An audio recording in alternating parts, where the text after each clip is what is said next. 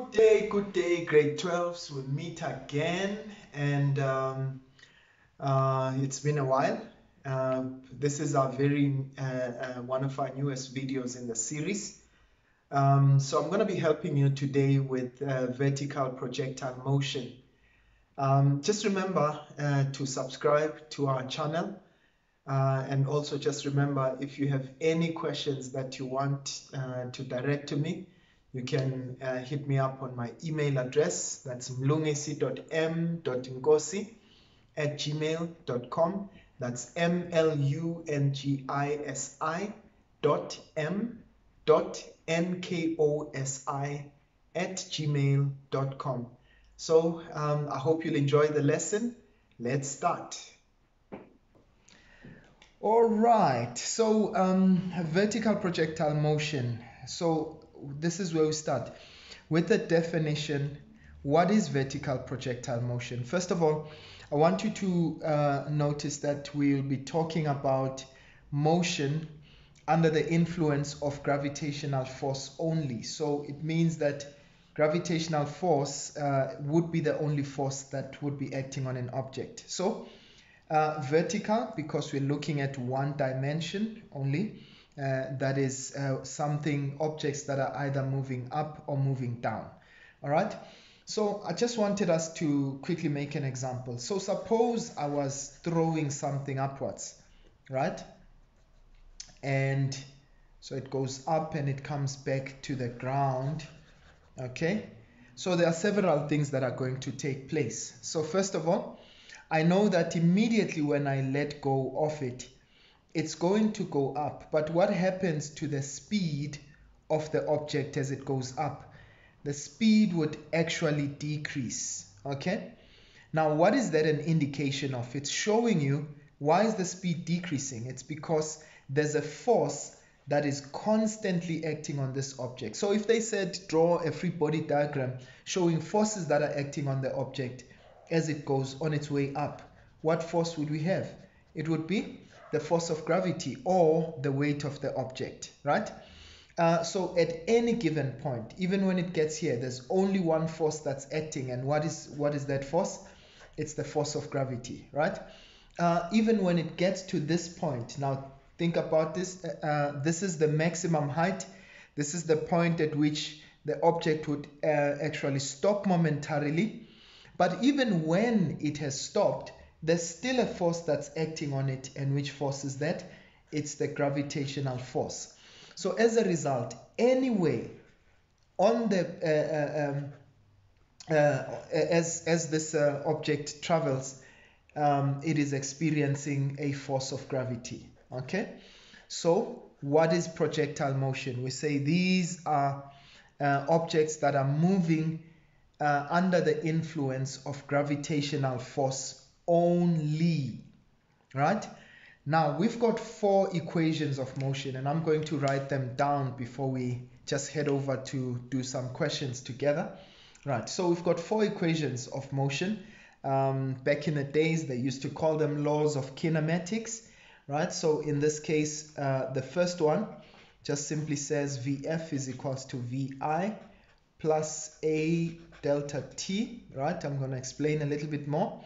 And the second one, that's Vf squared, Vi squared plus 2 times A delta X or delta Y in our case, because we are dealing with vertical motion.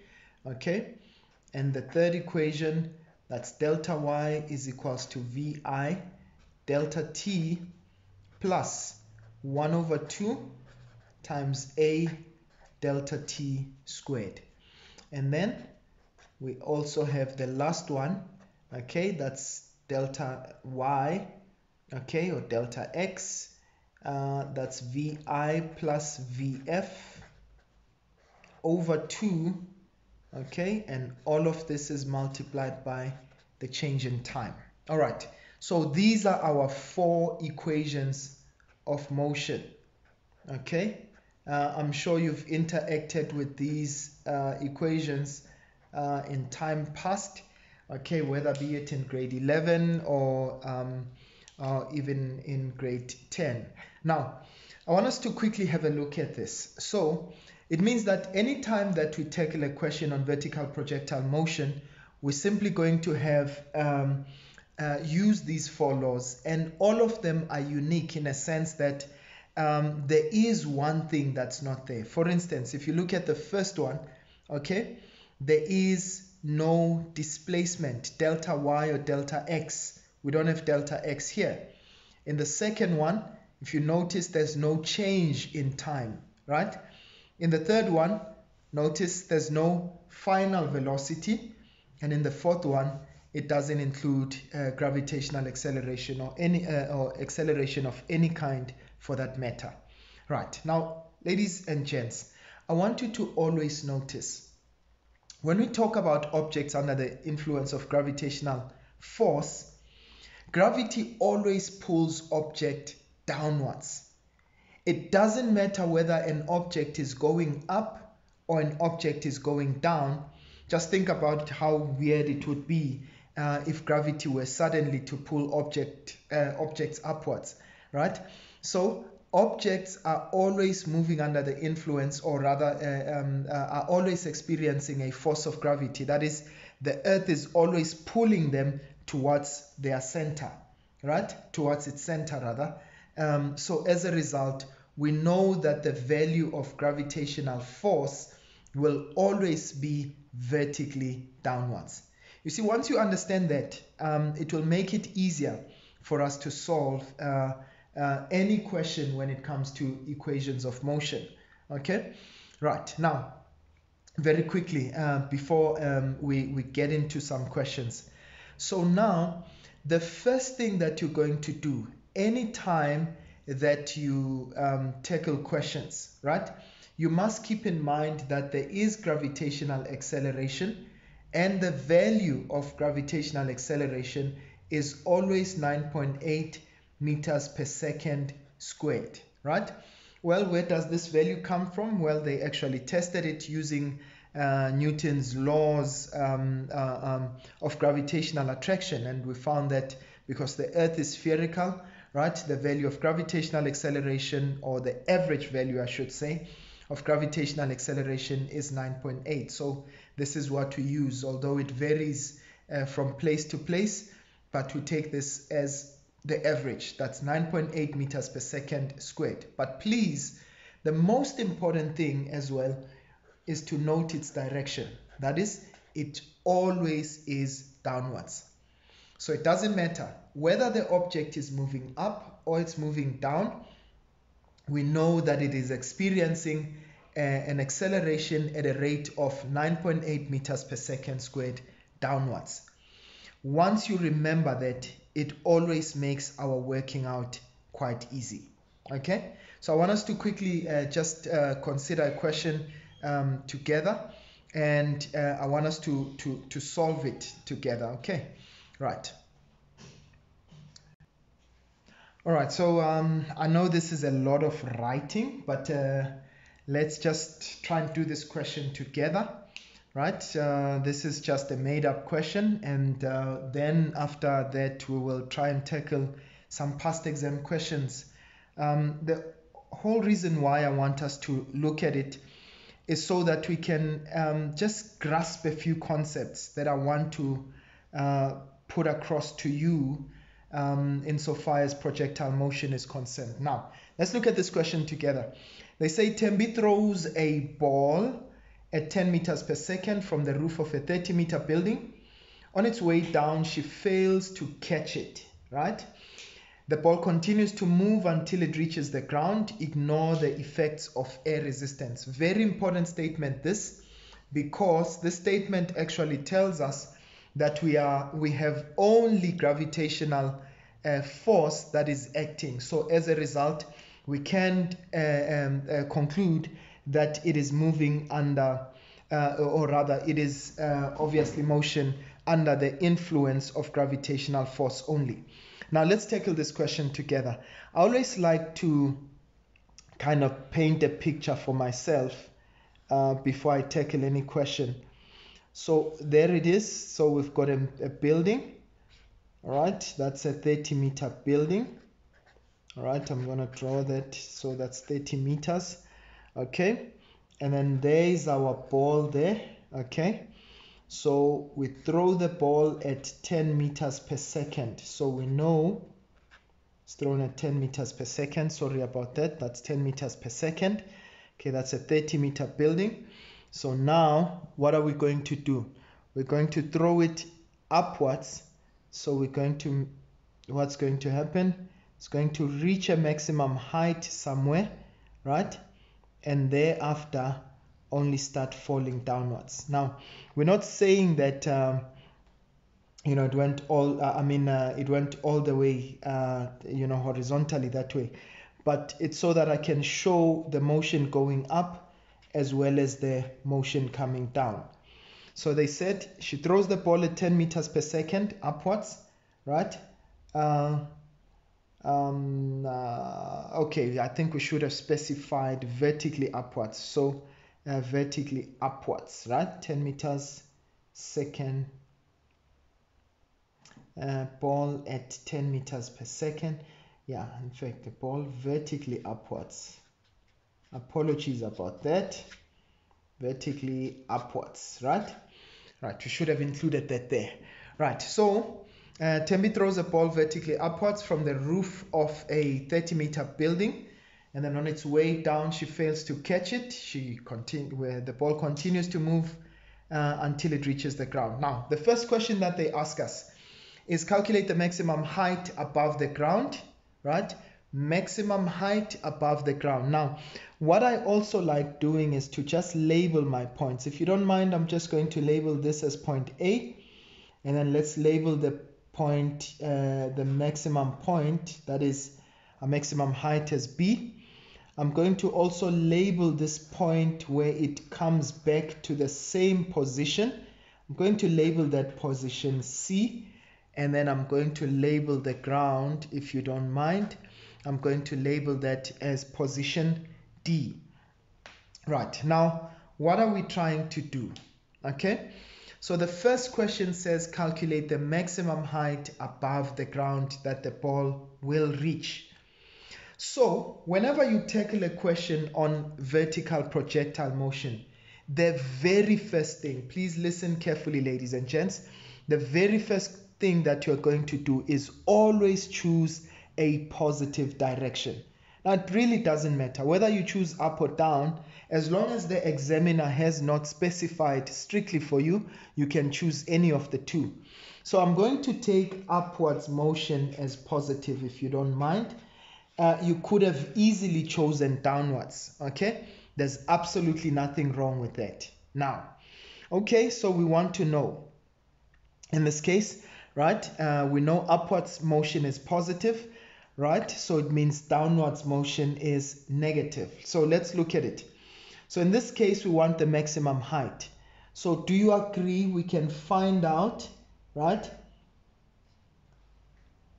the displacement of the ball between position A and B?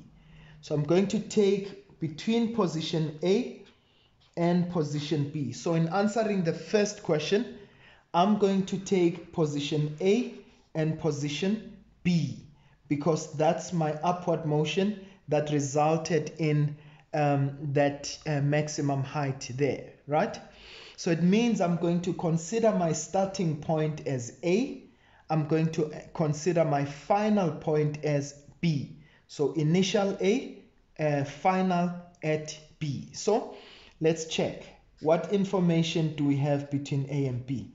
Do we know what the initial velocity is? Okay, right. So our initial velocity, we know at A, the ball was moving at 10 meters per second upwards.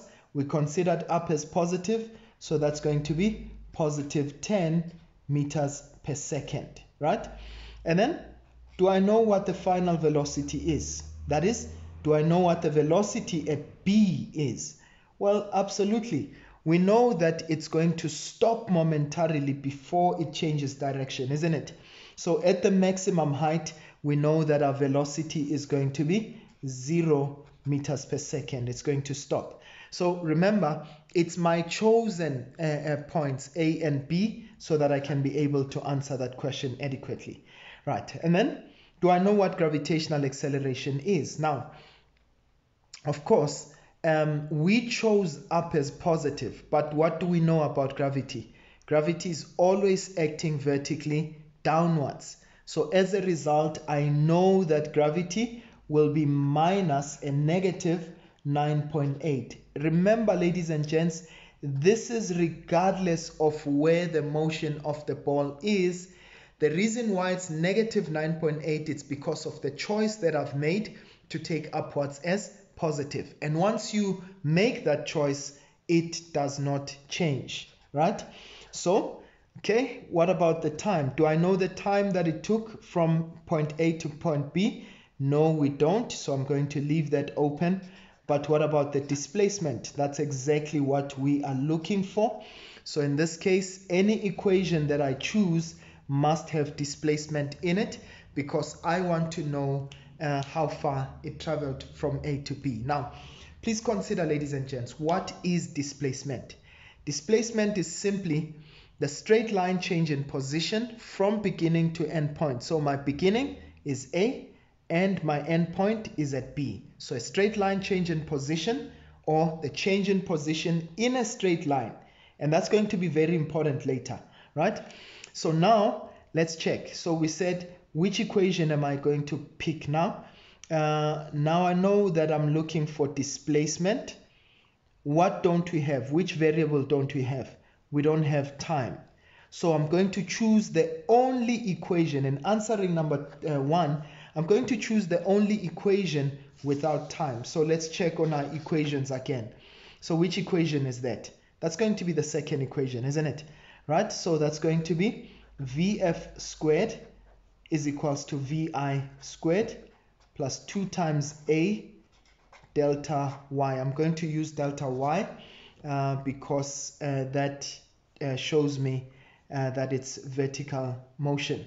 Right, so let's substitute. What's my final velocity? That's 0. Okay, but remember we squared that. Our initial point is going to be 10 squared. Please remember to put that in brackets because it's very important. That's positive 10 squared.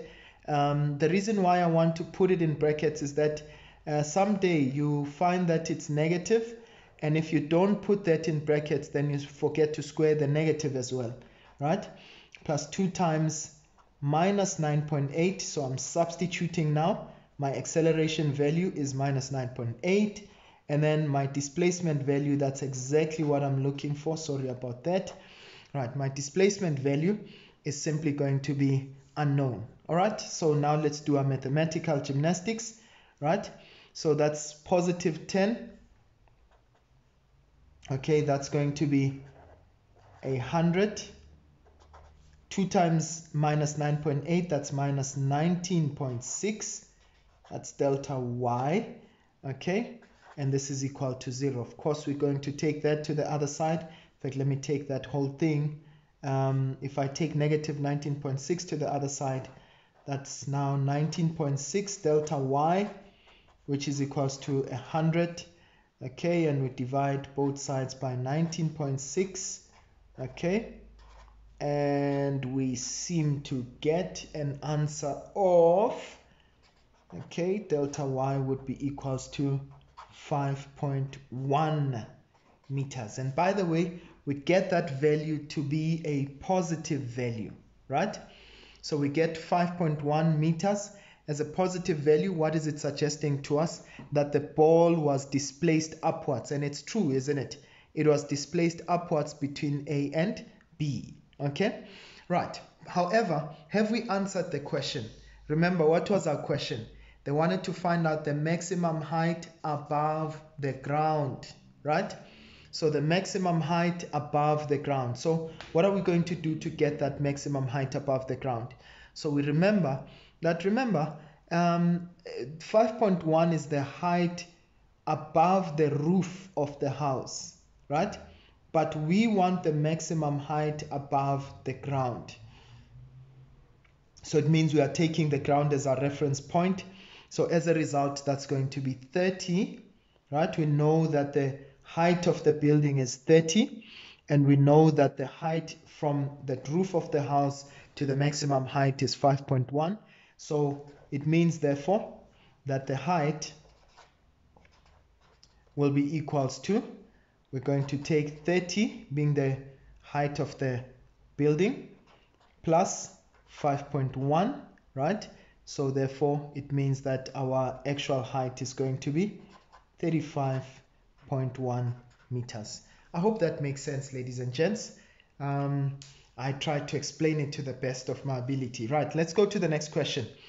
Right, so they say calculate the time taken from the moment it was thrown until it reached the ground. From the moment it was thrown, that is from position A, until it got to position D. Now please, before we answer this question, let me just qualify something quickly.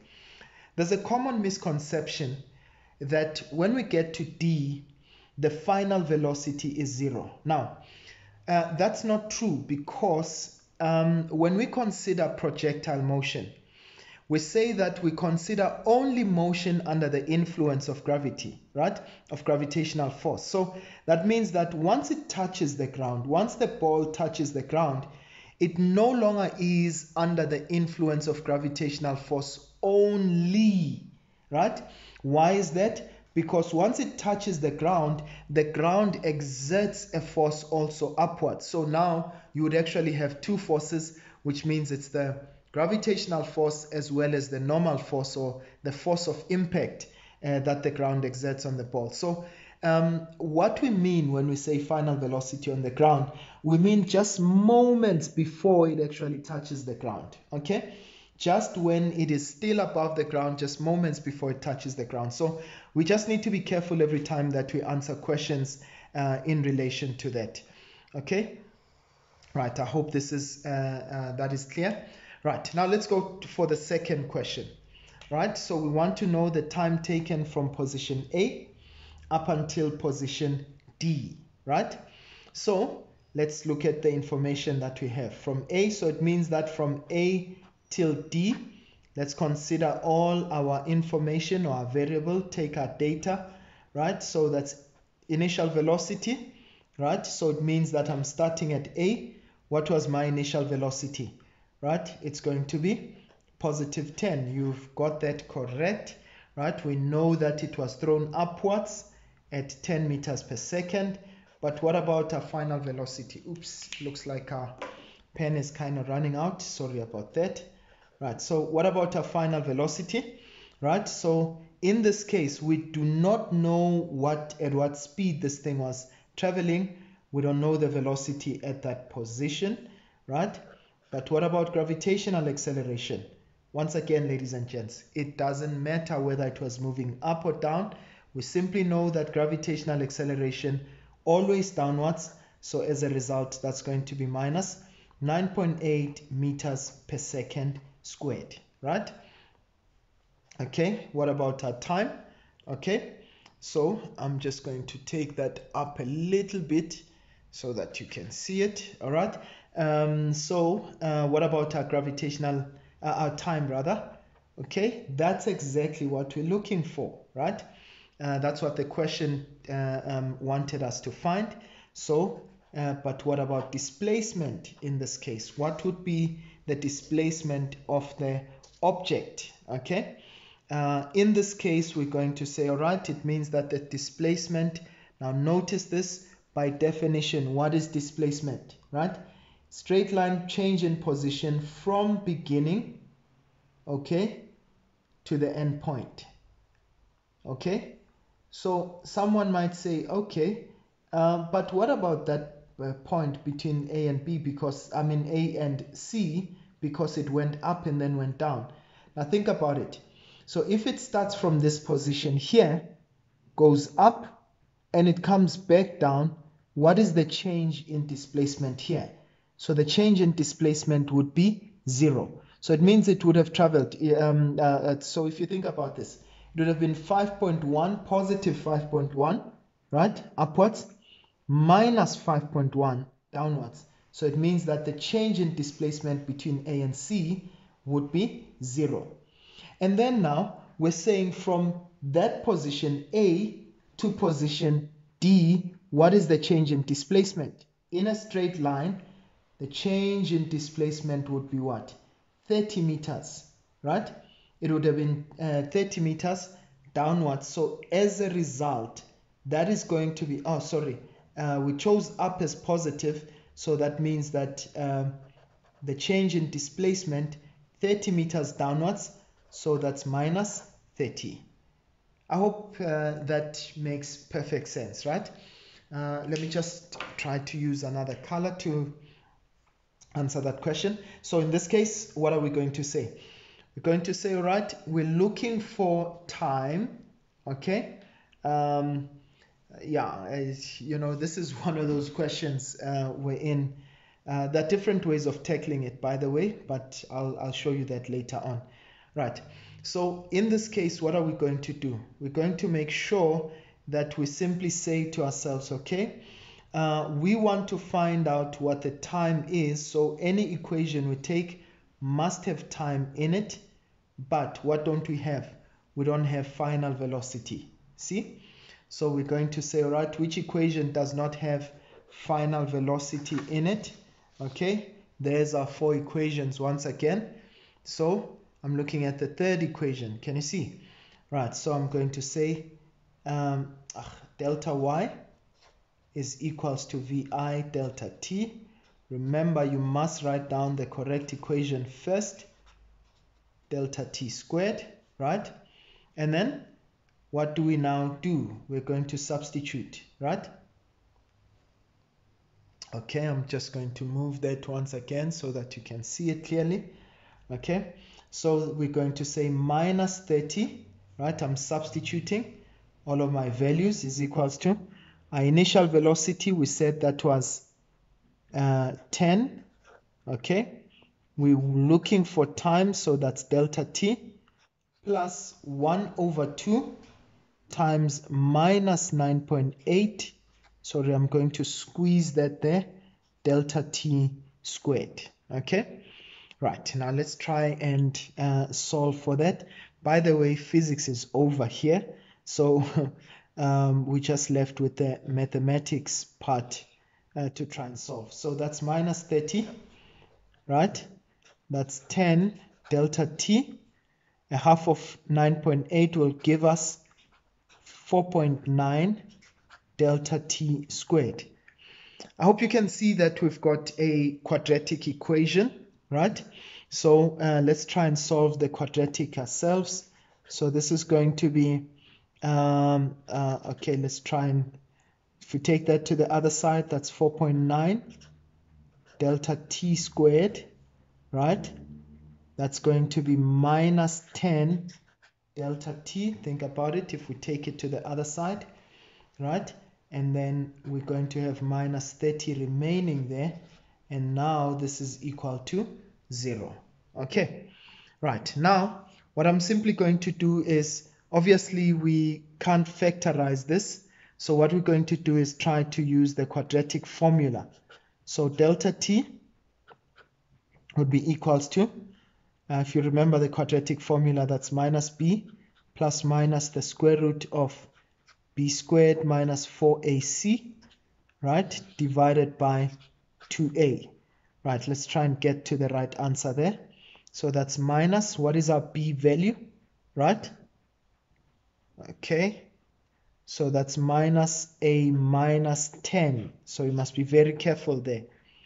Plus minus the square root of, okay, our b squared, that's going to be minus 10 squared minus 4 times our a value is 4.9 and our c value is minus 30. Sorry, I won't be able to squeeze all of that in there. So that's minus 4.9 and a minus 30. Okay, right. All of that, we're going to divide it by 2 times 4.9.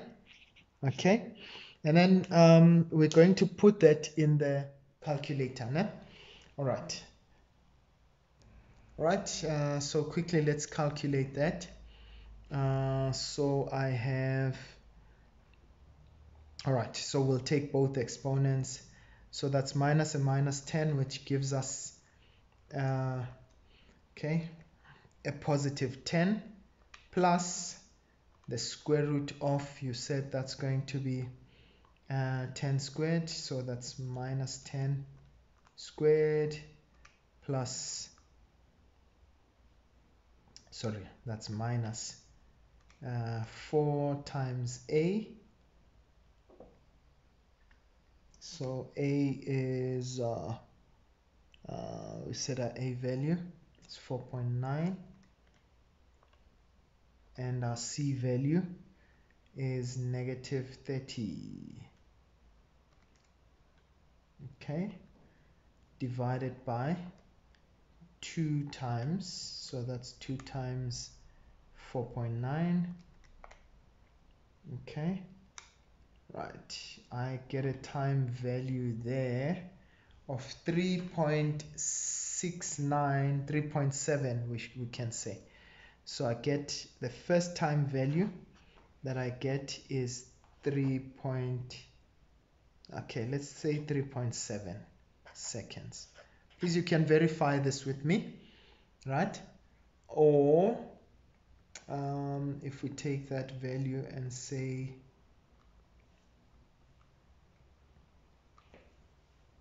okay,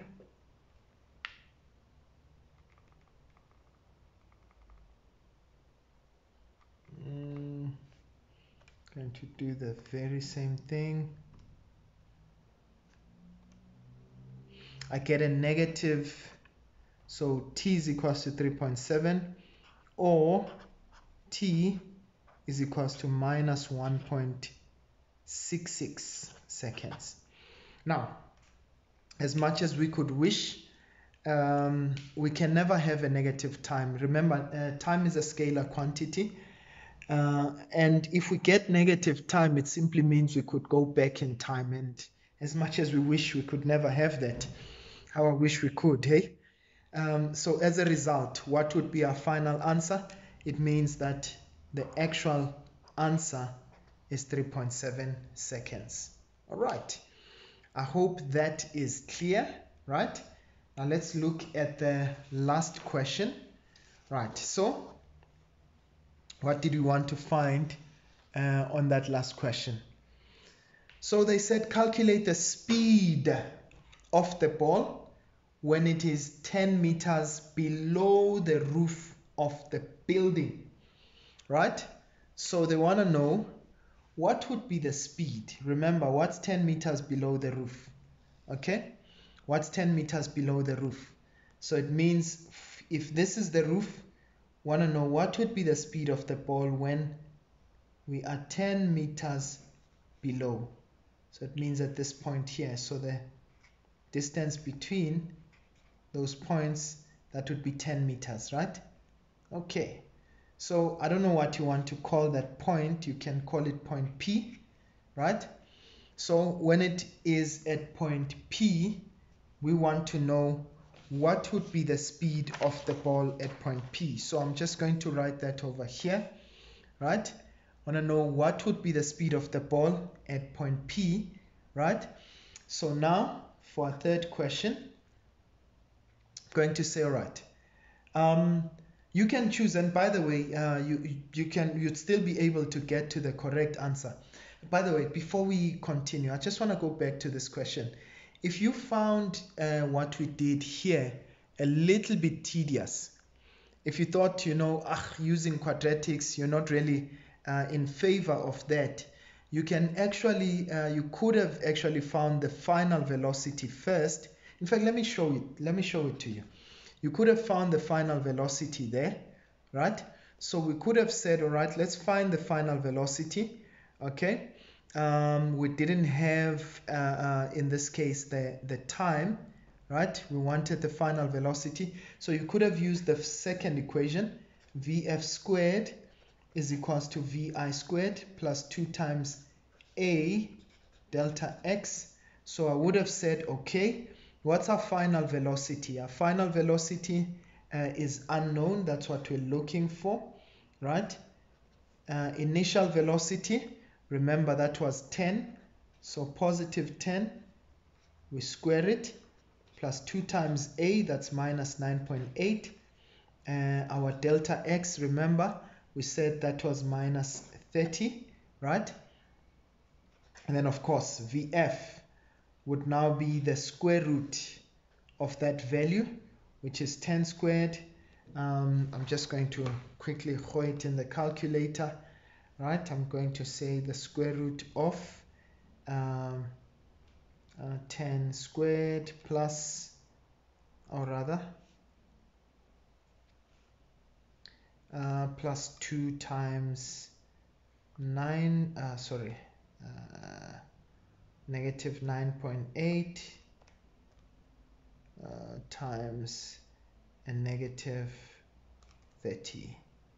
Okay, and I get 26. So that would have been 100 plus 2 times 9.8 times negative 30. Sorry, that's negative 9.8 times negative 30. And then we got 26.22. Now you just need to be a little bit careful here, because your final velocity at D is motion going downwards. And remember, whenever you take a square root, you've got two possibilities. You've got a plus or a minus. So it means that your final velocity would have been, why would I have taken the negative value? Because remember, at D, it was actually going downwards. You must always keep that in mind, right? So that's minus 26.22. And then I could use, remember, we were still looking for time, né? So I could have used Vf is equals to Vi plus A delta T. So what is my Vf value? That's minus 26.22. My initial value was positive 10 plus a negative 9.8 delta T. Now obviously we're going to try and solve all of that, right? If I take this to the other side, it becomes negative. So I've got negative 26.66 minus 10. Okay, that's the value I get there. And I divide that value by a negative. Okay. Did I do something wrong? Okay, so that's minus 26.22. Sorry about that. So that's minus 10. Okay. Okay, and then we divide that by negative 9.8. Okay. All right. And guess what you see there? That your time is still 3.69, 3.7 seconds. So it doesn't matter if you tackled it this way. If you found that a little bit tedious, that's still okay. You could have actually tackled it this way. It's still the same thing. Okay, right. Now let's go to the next question. All right, let's go to the next question. And now we say, okay, we wanted to find out, remember, the speed of the ball when it is 10 meters below the roof of the building. And you remember, we said 10 meters below is at this point here. Now you could have done this several ways, okay? You could have said, all right, in my case, what I'm simply going to do is I'm going to take information from A till P, okay? So I'm going to take information from A till P, right? So, or you could have taken information from B till P. Let me just show you. If I took A from A till P, what would be my initial velocity, right? Initial velocity at A, you'd say to me, okay, it was thrown vertically upwards, so that would be positive 10. Final velocity is unknown to me. Gravitational acceleration minus 9.8. Remember, it doesn't change, right? Time, I don't know what that time is, but what would be my displacement between A and P? Once again, straight line change in position from the beginning to the end point. A straight line change in position from beginning to end point. So in this case, it would be what? 10 meters downwards. So as a result, that would be minus 10 meters. Remember, that's meters per second, right? So which equation would I use between A and P? I'd say, look, I'm looking for the speed, right? So it means I'm looking for that final velocity there.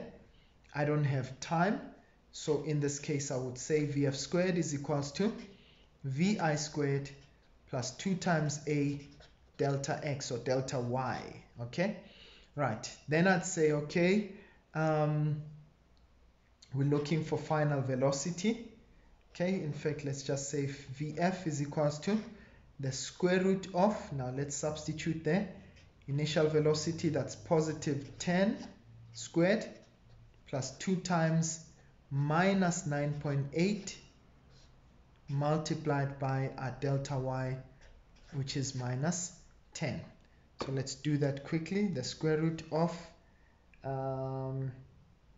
10 squared, it's positive, plus 2 times a negative 9.8 times a negative 10. Okay, and I seem to get a value there, 17.2. Now please keep in mind once again, when you take the square root, you've got two possible answers, plus or minus. So at P, where was it moving? Definitely downwards, isn't it?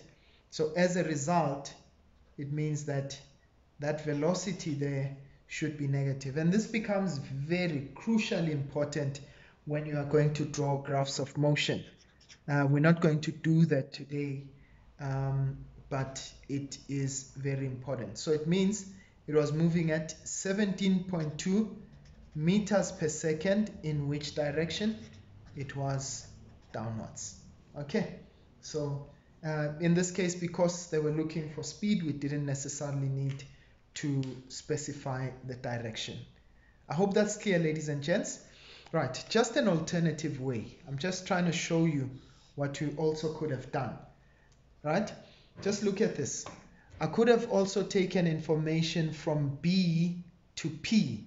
Look at that. I'm not going to make the calculation, but I'm trying to show you the information. What would be our initial velocity? If I started at B, I ended at P. What would we have done? We would have said, okay, starting from B, right? What is my velocity at B? It's 0 meters per second, right? Remember, that's our maximum height. We said at maximum height, it stops momentarily, okay? What about our final velocity? Well, what would be the velocity? That's what we would have been looking for. G, gravitational acceleration, that's minus 9.8. Remember, we chose we chose upwards as positive, gravity x downwards. What's our time? We don't know either. But what is the displacement between B and P? Remember that we found that the distance between A and B was 5.1 in our very first question. Found that it was 5.1. So meaning from B to C, it would still be 5.1. And you add to that another 10 meters. So that would be 15.1. So it means that your displacement is 15.1. In which direction? Downwards. So it means that you'd say this is minus 15.1. And the reason why it's negative, remember we chose up as positive, so it means downwards would be negative. I hope that is absolutely clear, ladies and gents. I know it seems like a lot of writing, but I hope you get the gist of the question. All right. So I want us to quickly move on to another question. This time I'm going to take a past exam question. All right. Right. All right, here's a question on vertical projectile motion from one of the past exam question papers. That's in paper 1. Sorry that it's in such small print. I was trying to make it fit, but I think I made it too small. But what I'll do is I'll narrate the question and I'll actually redraw the sketch so that we can sort of get the gist of what we're doing. Okay. So they say a ball A is thrown vertically upwards. So we actually have balls A and B, right? So first of all, they tell us we've got ball A. So there's ball A. Tell us it's thrown vertically upwards. Okay. And it seems to be at 15 meters per second. Okay, so there's ball A. And then they say we've got ball A which is thrown vertically upwards at a height of h.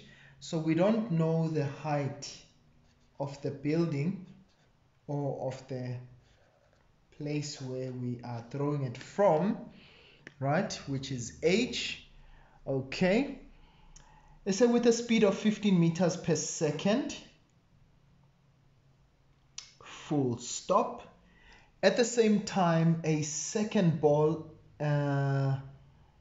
identical ball B is dropped from the same height as ball A. So we've got another ball B from the same height, but this time we are dropping it. Now, ladies and gents, please note, when we use certain words in physics, like the word drop, we are simply suggesting that we were actually holding this thing steady and still, right? And what did we do? We simply let go of it. So what does that suggest about ball B? It means ball B started with a velocity of 0 meters per second. Hopefully that's going to make sense as we answer the question, right? And then what happens in this case? So they say, as shown in the diagram below, both balls undergo free fall, right, and eventually hit the ground. So it means that ball A will actually go through that motion where it goes up and then comes back down. And then ball B, remember that it simply goes downwards. So it takes vertical motion, vertical motion downwards, whereas ball A starts by going up and then starts going down thereafter. I hope that makes sense, right? So they say they undergo free fall. Now they say explain the term free fall, right? So when we explain free fall, and we understand that it's motion that's only influenced by gravitational force. So in this case, quite honestly, I don't like the term free fall, but nonetheless, what can we say? Because it makes it sound like it's things that are, or it's objects that are actually going vertically downwards, but free fall is actually motion under gravitational force only, right? So let's go for the second question. In 1.2, they say calculate the time it takes for ball A to return to its starting point. So let's take the motion of A. Let's label those points. We'll label them in a different color. Let's call that point P, where it starts. Let's say point Q, that maximum point. Let's say point R when it returns to the same point again. And let's say PQRS. Let's call that point S. Né? All right, the point where it lands on the ground. Okay, right. So we're looking at P, Q, R, and S. Now they say calculate the time it takes for ball A to return to its starting point. So meaning to return to this point here, which is R, right? P and R are exactly the same point, but the ball was doing something different at point P. it was going up, and at point R it was going down. Now I'm going to take motion from P to R. Okay, right? I'm going to say, well, what is my initial velocity? Now, ladies and gents, there's what we call point P and R is what we call a time symmetry, meaning that there are several things that we know about point P and point R if it is to be the same point, right? That the velocity with which ball A leaves point P and or rather, let me rather say the speed with which ball A leaves point P is the same as the speed with which A returns to point R. Why? Because it is exactly the same point. Something else that we know is that the time that it takes from P to R should be the same as the time that it takes from Q. The time it takes rather from P to Q should be the same as the time that it takes from Q to R. Okay, I hope that's clear, right? And then thirdly, what do we know? We know that the distance, I mean, that makes sense, isn't it? The distance from P to Q should be the same as the distance from Q to R. So now, with that said, let's just consider the information. Let's take our data between P and R. P is our starting point, R is our end point. So initial velocity, that is at P. By the way, we needed to choose direction as positive. You know what? For the sake of it, let's just take downwards as positive. I want to show you that applying this, clearly my pens are failing me now. Right, let's take downwards as positive, right? I'm going to take downwards as positive. You could have taken up as positive, no issues, all right? So initial velocity, what is my initial velocity? Remember, ball A started going up at 15 meters per second. So upwards should be negative 15 meters per second. I hope that's clear, right? What about our final velocity, right? When it came back at point R, that's our end point, right? We said the velocity or the speed at P should be the same as the speed at R. It should still be 15 meters per second, but what's the difference now? It's positive because it was moving downwards, okay? That's 15 meters per second. What about gravitational acceleration? Now we chose downwards as positive, and we know gravity always acts downwards, so we're going to say that's going to be positive 9.8. Gravity always acts downwards, isn't it? So what about the time? So time that it takes between the 2 points, that's exactly what we want. Okay, they said calculate the time. And what about the displacement? Look at this. Now, I want you to please note this. We start at this position and we end at the same position. Whenever we've got a time symmetry like this, it means that, look at this, it went a certain distance upwards and then went the same distance downwards. It means the change in position is actually 0. So there's been a 0 change in position. The displacement is 0. Okay, right. Now you might want to say, well, but that makes it seem like it didn't do anything. By definition, what did we say displacement is? It's a change in position in a straight line. So as a result, that means that A did not experience a change in position between P and R. Okay, I hope that is clear. Right. Now, let's find which equation are we going to use. Okay, right. I'm going to use the easiest equation. I see that I've got all of those. So VF is VI plus A delta T, right? So our final velocity, we said it's positive 15. Initial velocity, that's minus 15 plus a positive 9,8 delta T. Right, let's do our mathematics. Take that to the other side, it becomes positive. So 15 plus 15, that would give us 30, is equals to 9.8 delta T, right? So what's our value for T? We divide both sides by 9.8 9.8. Okay, so in this case we're going to have delta t 30 divided by 9.8,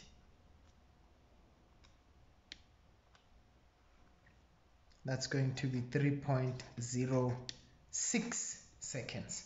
So it means that the time that it took between position A and position P and R would have been 3.06 seconds. Now, someone else might have preferred to tackle this differently.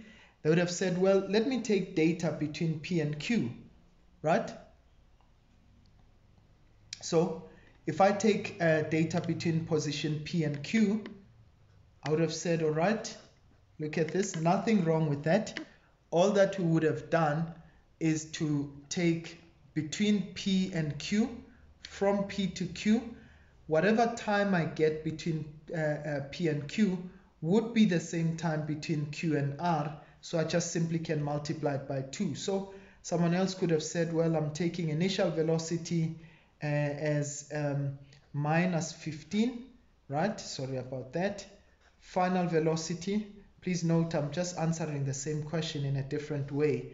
I won't go all the way to finding the solution. So what would be my final velocity? Remember, it stops momentarily, right? So gravitational acceleration, that's minus 9.8, positive 9.8, sorry about that.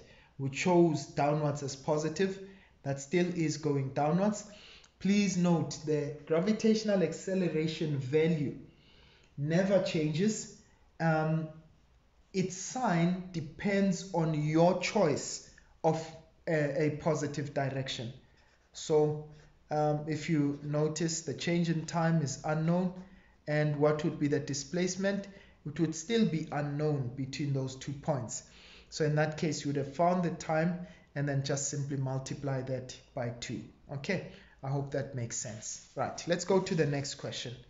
Okay, let's go to the next question. So the next question says to you, calculate the distance between ball A and ball B when ball A is at its maximum height. So they want the distance between ball A and ball B, right? Now, I want you to think about this. I want to illustrate this to you. The moment we started throwing ball A, remember we dropped ball B. So what happened? As this one went up, this one went down. So we're going to freeze that moment there when A reaches its maximum height. Notice B would not have been at its original point. Can you see that? Nah? Right. So the moment I released A upwards, B also simultaneously, right?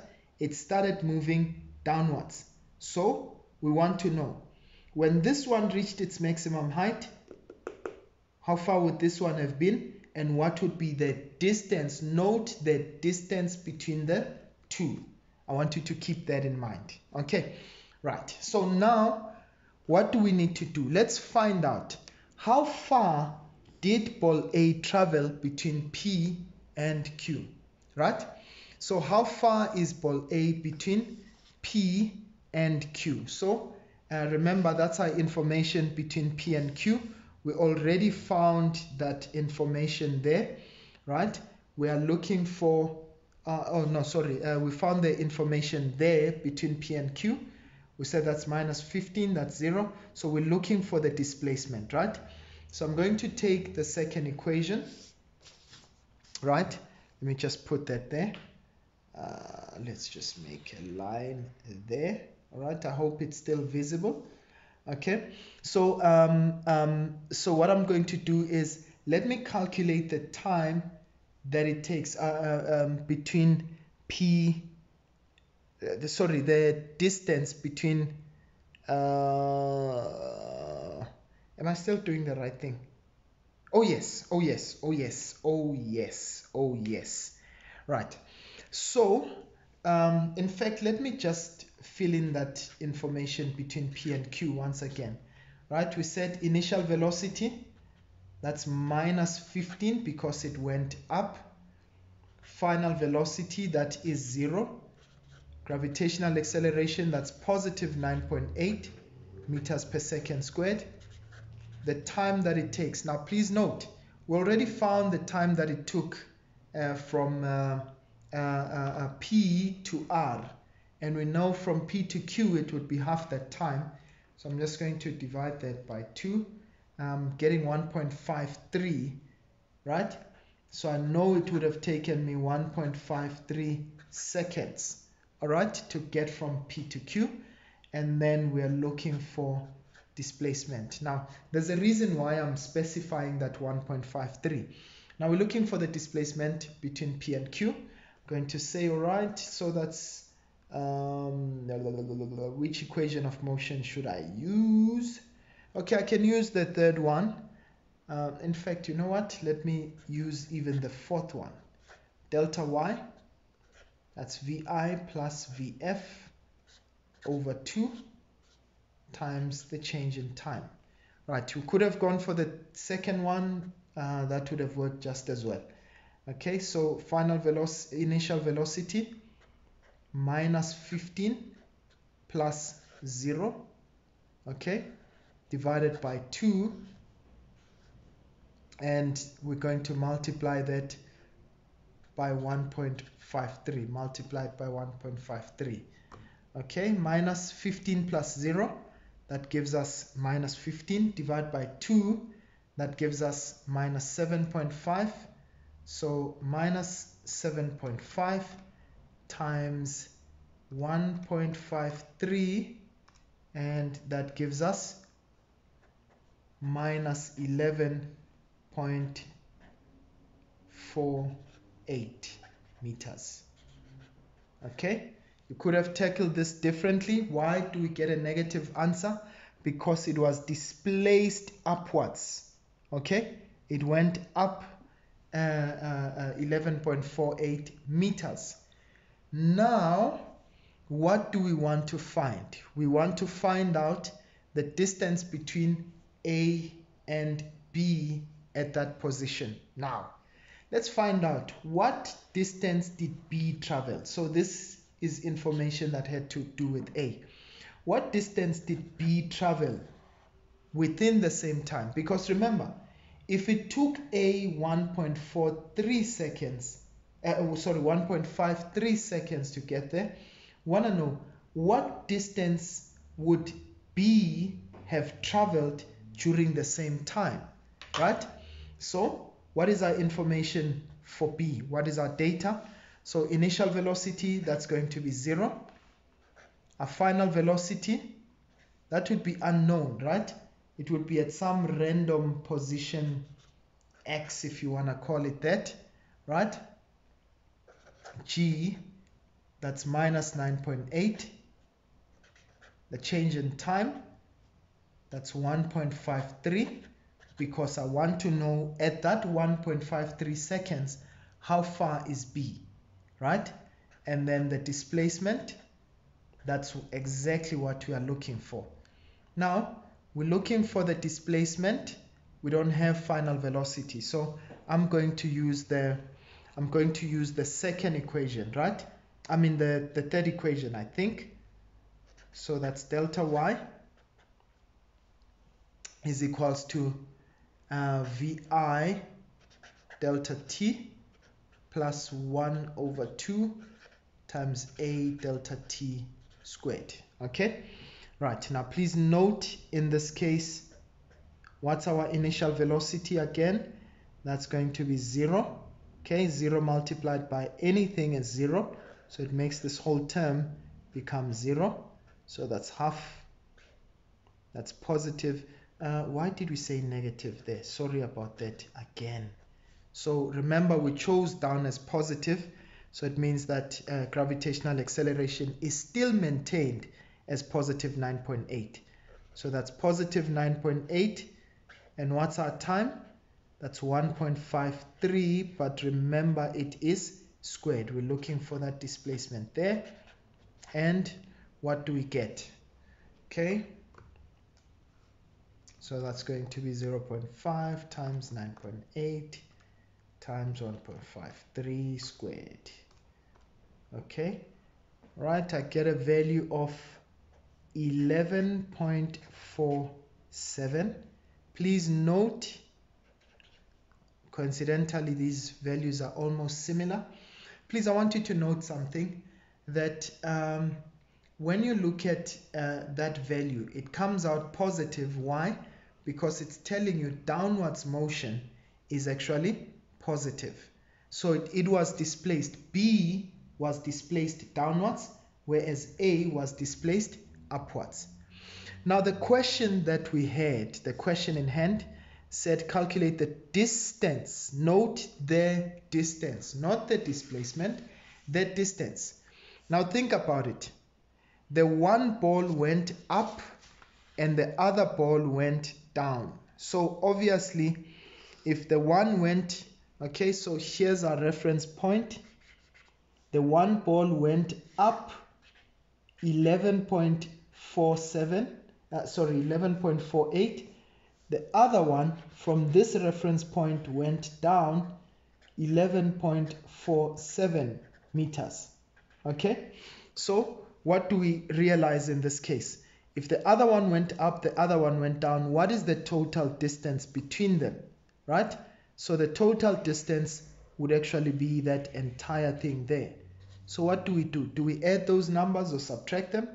Definitely we are going to add them. Now, you might want to say to me, but what about the other number being negative? Look, at the end of the day, we're looking for the distance that showed us the displacement. It means it's showing us how far it went and its direction. So that distance, that negative, simply tells us about direction. So in this case, we're simply going to say, okay, the distance between A and B, okay, is going to be 11.48 plus 11.47, okay, 11.48, and what do we get? That's going to be 22.95 meters. Okay, I hope that makes perfect sense. Right, now the last question in this particular section, right? They say sketch a velocity time graph. Okay, I know I haven't gone through graphs with you. Please look out for another video on projectile motion. I'll be tackling questions that specifically deal with graph questions. Okay, graphs on projectile motion. They say sketch a velocity time graph in the answer book for the following, for the motion of ball A from the time it is projected until it hits the ground. Clearly show the following on your graph. Now, the velocity time graph will always, in this case, be a straight line, okay? And the reason for that is that there's a proportional, directly proportional relationship between velocity and time. So I'm going to just draw that, okay? Right, because velocity is a vector, I'm going to show both the positive and the negative side, okay? Right, now I want you to think about it. We're drawing a graph for ball A. What happened to ball A right at the beginning? It started with a velocity of what? Of negative 15, right? So that's going to be negative 15, okay? So it would have started with a velocity of negative 15, and then as time went, the velocity came to a stop. So it's a straight line graph, okay? So it would have stopped at some point. So you get a graph that looks like this. Now please, I want you to note, it started at negative 15, it stopped at what time did it stop? Remember, that's when we reached that maximum height. We found out that time was 1,53 seconds. Are you with me? So that is time in seconds. This is going to be velocity. and the SI units is meters per second. Okay, so the time is in seconds, the velocity is in meters per second. Now we want to say, okay, so did we know the final velocity when it reached? Okay, so they said we should show the initial velocity, the time it takes to reach its maximum height, the time it takes to return to its starting position. So it's this time here, which is going to be 3.06. So those are the three sets of data that they would have wanted us to have. So the velocity time is a straight line graph, obviously because velocity is directly proportional to time. You can check that from the fact that Vf is equals to Vi plus A delta t. If you just take this backwards, right? So Vf, if I just consider, just for argument's sake, that initial velocity is 0, okay? So I'm going to have A delta t. Now look at this. This is V is equals to A, which is a constant multiplied by time. So if I've got a constant, just think of Y is equals to mx. What type of a graph is that? It's a straight line graph. Why? Because Y is directly proportional to X. And why do we say it's directly proportional? Because next to the equal sign, there's a constant there, all right, which is M. In this case, V is directly proportional to T. Why? Because next to the equal sign, there's a constant. And what is our constant? It's 9.8, isn't it? So velocity is directly proportional to time. That's another story for another day, right? So this is what our graph would look like.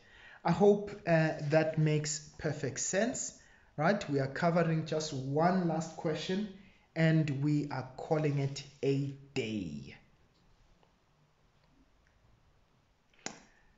All right, I hope that previous question, you found it quite interesting. All right, so we're doing this last question. And remember, our last video, or rather our next video, will be on graphs that are based on vertical projectile motion. Right, now let's have a look at this. I sourced this from a previous question paper as well. And it says an object is released from rest at point X. Sorry, once again, it's quite small, but I'm going to redraw that drawing. Okay, so they release an object from point X. So there are actually 3 points. That's 1, 2, and 3. And I'm going to illustrate them as I go, right? So an object is released, okay, from rest. So they are telling us this object was at rest. So I know that at this point here, my velocity is 0 meters per second, okay? So that's point X. That's right here. Okay, as shown in the diagram below, it travels 30 meters from B to C. So meaning that we released it from rest, but now B is over here and C is over there. And they said the distance between B and C is 30 meters. All right. And then, sorry if this thing keeps moving. Right. So now they tell us it travels 30 meters from B to C in 1.5 seconds. So it means that the time that it takes between B and C is 1.5 seconds. Let me just write it over this side.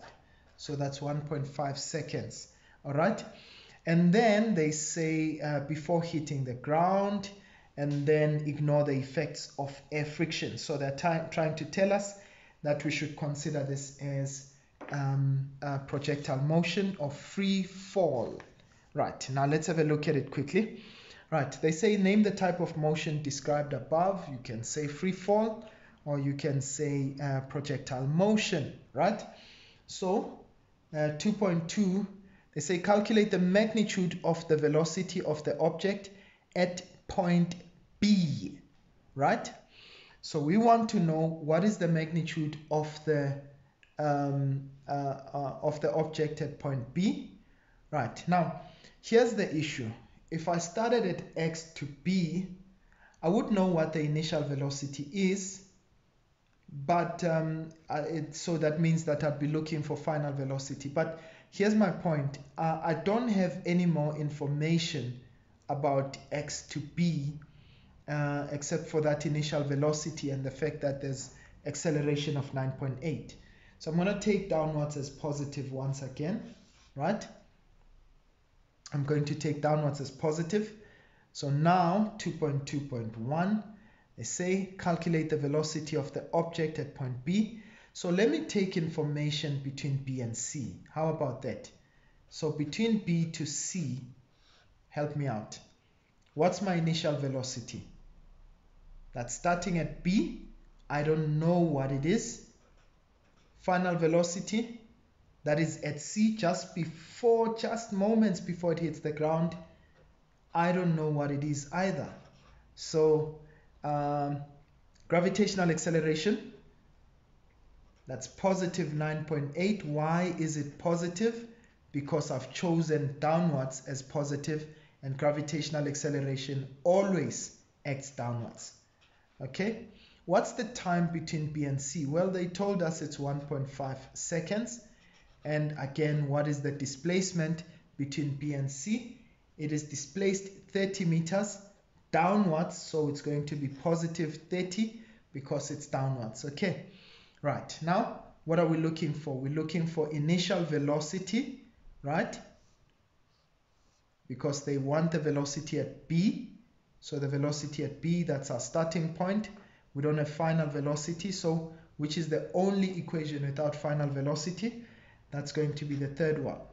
Okay, so that's delta y is equals to VI. So that's VI delta t plus 1 over 2 a delta t squared. Okay, right, what is our delta t, delta y? That's 30. We want initial velocity. What is our time? That's 1.5 seconds plus 1 over 2. Our acceleration value, that's 9.8. And what is our time value? That's 1.5 second squared. So that's 30, which is equals to 1.5 VI plus half of 0.5 times 9.8 times 1.5 squared. That gives us 11.025. Okay, if I take that to the other side, okay, I'll have minus 30. If I take that to the other side, 30 minus 11.25, that gives me 18.975. I really don't like wasting time on this. Okay, right, so divide both sides by 1.5. Okay, right, divide both sides by 1.5. That cancels with that. I'm just going to write it on the other side. So what's my VI value? Okay, I get a value of 12.65 meters per second. So it means the velocity at B, by the way, that's a positive value, so it's telling me it must have been going downwards, isn't it? So it's going to be my velocity at B. They said velocity, which means we must include direction. So velocity at B was equal to 12.65 meters per second. In which direction? It must have been downwards. Okay, right, so quickly let's go to 2.2.2. Right, I hope that makes sense to everyone. So that's 2.2.2. They say calculate the height of point X above the ground. So we want to know how far is point X from the ground. Now you could have chosen to do this in several ways, all right? I'm going to take X to B so that I can get that displacement there, and then I'm going to add it to that 30 to get the height above the ground. I'm sure that makes sense, right? So it means that I'm going to say, all right, from X till B, what is my information? Initial velocity at X. You remember that we started from rest, okay? We started from rest, right? So that's 0. And then what about my final velocity? When I get to B, what would be my velocity at B? Remember, it's the one that we just found there, which is 12.65 meters per second. It's positive because it's going downwards. What about our gravitational acceleration? That's 9.8 meters per second squared, right? Positive. Why is it positive? Because we chose down as positive. Do we know the time it took? No, we don't. But do we know the displacement between X and B? No, we do not. That's what we're looking for, right? So in this case, we don't have time. We're looking for displacement. So I'm just going to calculate it over here. So VF squared, that's VI squared plus 2 times A delta X, okay? So we're going to say, all right, for the final velocity, sorry, let's just write that as delta Y so that we are consistent. Right, so final velocity, that's going to be 12.65. Remember, it's positive, that's squared. Initial velocity, we said that's 0 squared plus 2 times our A value, that's 9.8 delta Y. Okay, so in this case, we'll have 19.6 delta Y on this side and 12.65. 12.65 squared. That gives us 160. All right, and divide that by 19.6. Okay, so that was 160 point ... divide that by 19.6, and we find that our displacement value, right, is 8.16 meters. Now remember, we haven't answered the question just yet. They said to us, after hitting the ground, the object bounces, or rather they were looking for height rather at point X above the ground. So we want to know how far is that point X there. We found out it's 8.16 meters from B, but we want to know how far it is above the ground. So we know this distance here is 8.65. Sorry for that clumsiness there. 8.65. So we want to know what is the entire distance there. Okay, right. So now we're simply going to say what is our height. This is simply going to be 8.16 plus 30, and this is going to be 38.16 meters. All right, so we leave it there, ladies and gents. Thank you so much for the time. We'll do this again another time.